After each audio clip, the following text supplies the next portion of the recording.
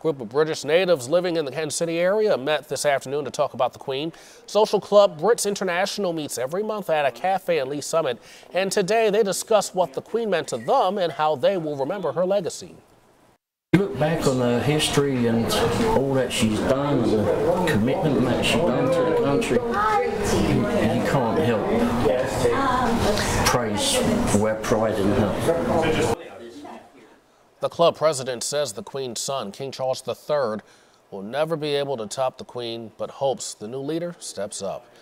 Now, Queen Elizabeth's funeral is happening Monday morning, our time, and we'll bring you extensive coverage throughout the morning on air and online at kshb.com.